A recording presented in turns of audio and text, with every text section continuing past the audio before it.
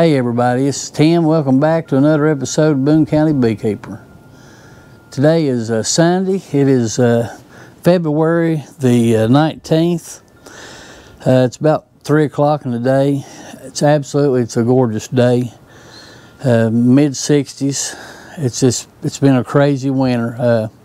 Really, we've had no winter. We had that one cold spell, and that was basically it. It's just been a crazy up and down roller coaster all year, which is hard on the bees, but we're all still alive. I just checked on them after church there a while ago. All 4 colonies flying like crazy, and the trees here now is getting ready to start coming on. They're budding out, getting ready to bloom. It's way too early, guys.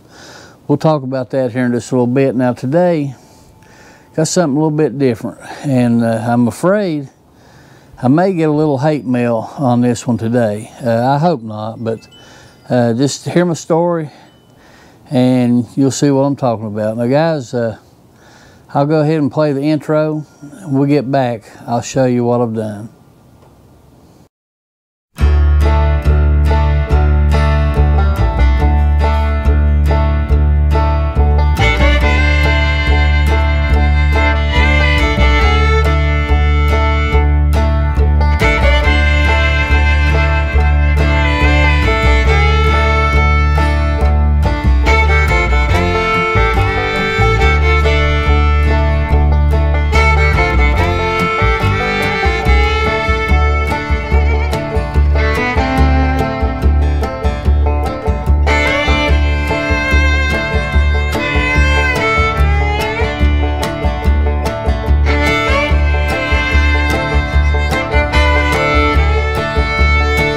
Hey guys, welcome back. You know, if you've been watching any of my videos, one thing about me, I'm just me. I mean, I don't try to, do this to impress anybody. Sure not doing it to get rich. So, I do my own thing. I'm just me. What you see on camera is what you'll see in real life. I'm the same with everybody, and that's just the way that I am. But if you look at how I do things, I try not to spend a lot of money. You can't help from spending some money for sure. If you look at my bees, I've never bought a bee. Kind of proud of that. I've caught swarms and made splits and done some trading around for my bees, and got a very mixed variety of genetics. And I like that. When you get down to equipment, I don't really buy equipment. I mean, I make my own. I make everything from the bottom board all the way to the telescoping cover. And I don't know, it just it gives me a good feeling to look out there and see equipment that I've built and bees that I've caught. It's pretty cool. It's a good feeling. It really is. Now, with that being said, 2023, we'll try some different things. I built that long hive last year, and I tried it. They're still kicking. They're doing great. I can't wait to see what happens this year with the flow, and hopefully we will get some honey out of that thing. But I've never been one to be big on following the latest trends or whatever you want to call it, but there were some things I wanted to try. One thing was this year at Hive Life, I got up with Dustin there from Appalachian Hivery, and I bought some wax dip equipment. I've never fooled with wax dip equipment before. Actually, today, like I said, is the 19th of February. He's supposed to be delivering that here in the next couple weeks, so I'm anxious to get that and give that a try. I also tried a cypress wax dip box. All my equipment is pine, so kind of anxious to see what that's like. And we'll do a review on them. We'll see what we think. And another thing, the big thing now seems to be is the apple maze. Everybody is getting apple maze, and I'm just gonna be honest, guys. That's too rich for my blood. I can't do it. They're just, it's hard for me to drop several $100s on a beehive when I can build one, you know, myself. And yeah, I'd like to try the Thermo Plastic type, and there's a few out there, and I know Apimay's the big winner for sure, but it also has the biggest price tag. You know, I never was born with a silver spoon in my mouth, and I don't have anybody knocking on my door saying, here, I want you to try this equipment or whatever. That just don't happen for me. So everything that I do, I have to buy on my own. So with that being said, I've done something, and probably, well, like I say, probably get a little bit of hate mail on it. But you know, everybody says, oh, buy, you know, stuff that's made in the U.S., and I do. I try to do that whenever I can. I believe that with all my heart. The problem is, I can't find any plastic equipment that is made in the United States. There's one that's made by Benefit Bee. It's made in China. Identical. I mean, I'm talking identical to the Apamay, and about half the price. There's another one there that is a nail makes it. It's a very good looking hive. I've been watching some videos on that. John there with Central Beekeeping Supply there in Arkansas, he sells those. They are made in Greece. So everybody says, oh, you know, you need to buy Apamay. Well, Apamay is made in Turkey. You know, it's not even made in the United States. So what is your options? I mean, you know, so with that being said, I've done some. I went ahead and I wanted to try one, so I bought one. So I'll show you what I got, and we'll show you what it looks like, what all comes with it. We'll do a couple videos on it there this year, see how it does, see how the bees react to it. Kind of anxious to see how they will do in the wintertime. It seems to be really well built, but I'll show it to you guys. Hang on. All right, guys, so I'm back, and you see here I went ahead and I went with the Benefit Bee. Wanted to give it a try. Got it in yesterday, put it all together. Like I said, this is about half the price of an Apamay. If you look at this, it's basically the same, guys. I mean, I can't really see any difference in it. I've got a buddy that's got several Apamays. Thing seems to be really well built, very heavy. I'll show you what all it comes with. You know, actually, you get 3 deeps. With this here, you cannot get mediums, so you get the deep boxes. 3 comes with it, and they all latch. They lock together just like the Apamay. Lid's identical. It comes with, I'll show you some things here. It comes with one divider. Apamay actually comes with 2, but that only comes with 1. You get a queen excluder, same type of deal as Apamay. It comes with it. This one here comes with a bee escape. I thought that was pretty cool, you know, to get your bees out of there for your honey.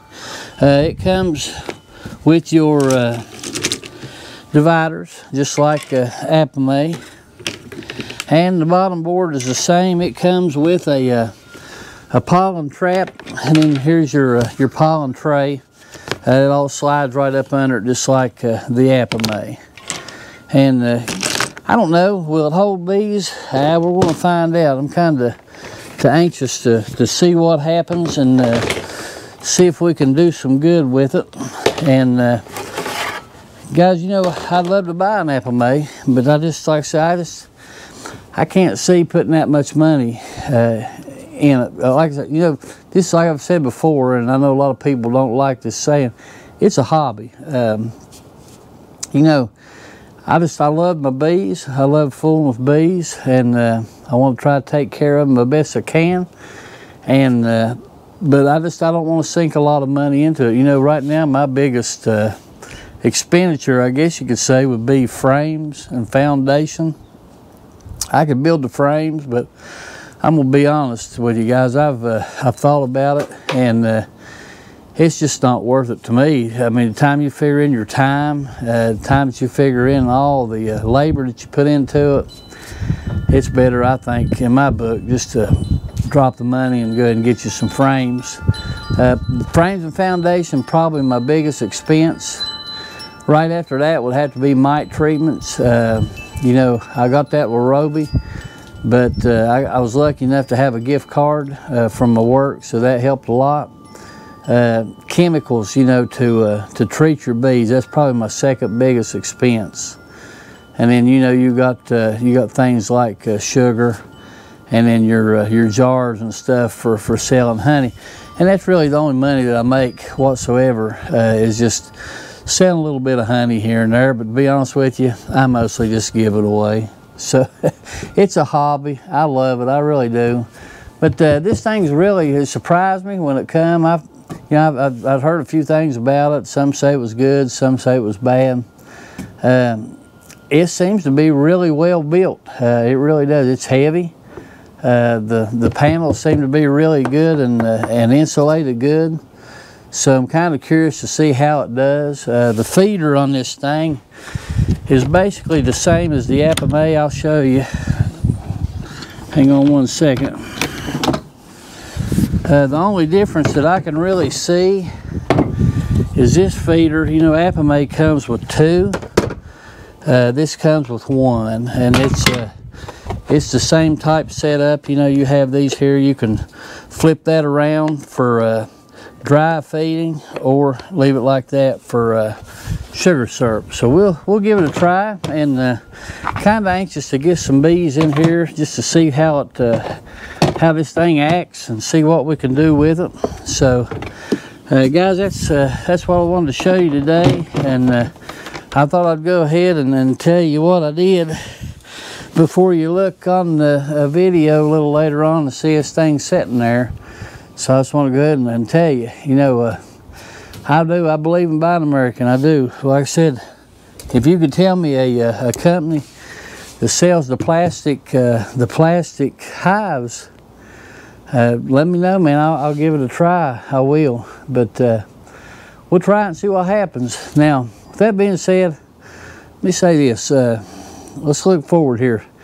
Looking really forward to this season.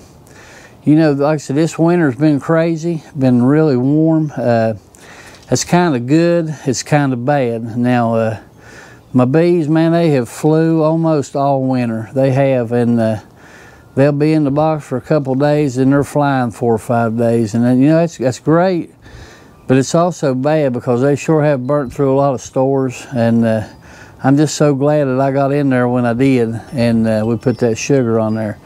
A little bit worried about this spring. You know, right now we got things that's budding out and trying to start blooming, and there's no way that should be happening right now, guys. It's way too early in my book, and what I'm afraid is going to happen is these early blooms are going to come on, and they're going to come early, and they're going to get killed, and then that's going to kill our honey production, I'm afraid. Hopefully this will all get behind us before it's time for the tulip poplar. You know, that's one of our biggest flows here is the tulip poplar and the black locust. Last year was a huge flow on the black locust, so I don't know what it'll do this year. It's usually it's on and off, so we'll see. Last year, if you remember, the basswood, it did not hit. Had good bloom, but it rained so much, and just the nectar, there was no nectar, and we got virtually nothing off of that. So hopefully it'll be a little better this year. We'll just have to wait and see what happens. But that's all I wanted to do today, guys. I wanted to get on here and show you this thing, and because you'll definitely probably be seeing it sitting on the stand up there, and I knew I was going to get a lot of questions about it, so I thought I'd just fess up and tell you what I did, and I went ahead and got one. And I would know, listen, Apame, hey, if you would like to send me a 7-framer or something like that, I would be glad to try it out for you.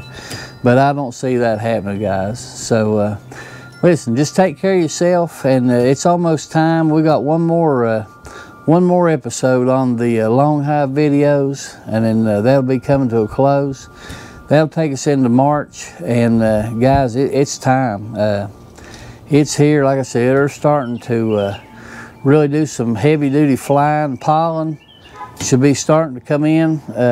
So it's getting down to the nitty gritty, guys, this time. So that's about all that I have for today. I'm gonna go down right now and work on some swarm traps. Almost time to get those out. I built 5 more, and I gotta go down and finish them up here in a little bit. And hopefully I'll get them painted up this week. So guys, just take care of yourself. God bless you.